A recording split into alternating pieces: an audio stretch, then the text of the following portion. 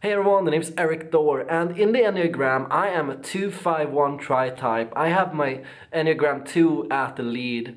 Yes, overall I think I'm a 2 with a 3 wing.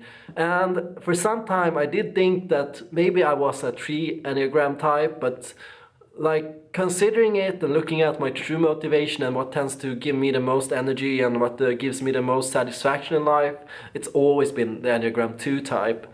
I realize like what I've done in politics and in any other situations has really not been so much about image as helping others. Rather than personally running for a specific candidacy point, I was always some person's mentor. I was helping other people win, I was helping other people grow, I was pushing other people to be their best version of themselves. And the Enneagram 251 tri-type is the mentor tri-type. It's the type that gets the most out of guiding people to growth, giving people a way to improve themselves and helping people somehow enrich their lives. Now, as a 251, I feel like my 5 is a little stronger than my 1. Overall, I feel like my 1 is a negative influence mostly, while my 5 has at least a little more positive influence. I can be a little too pushy and critical of people at times. I can demand a little too much and I can be a little too hasty. Overall, in anger, I am a person who is very self-controlled and who pushes themselves to the limit. I can be very critical about myself, but I can also be kind of critical about others.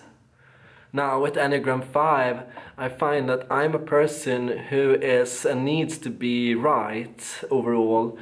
It's always been very important for me to learn and to have wisdom. I used to say as a kid that my goal was to learn everything about everything. Now, maybe this has been why I've always been very pulled to philosophy and to scientific pursuits and academic pursuits. I found myself formulating theories about life and happiness and moral philosophies. I found myself studying all kinds of things from physics to psychology to rhetoric to sociology and politics. I think a lot of people recognize me as well as a creative type in the sense of like being someone who formulates new ideas and moral theories and political beliefs. I wrote a lot of different proposals and I had a big influence on developing the ideology of my political movement.